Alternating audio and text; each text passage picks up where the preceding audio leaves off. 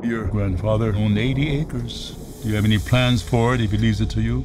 I was actually thinking it might be cheaper for us if we lived there. All right, these water rights have been in his family since the 1800s, so it's gonna take some persuasion. I want you guys to persuade him.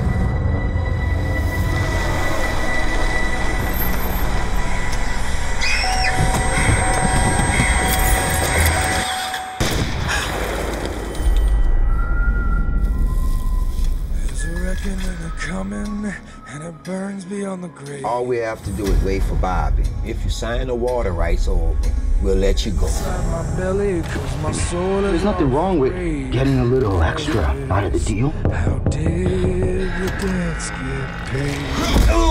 I'm gonna count down from 10 to 1, and you're gonna choose between Audrey and yourself. And if you haven't made a choice by the time I get to 1, then your choice is Cheyenne. You didn't hurt her, did you, Bobby?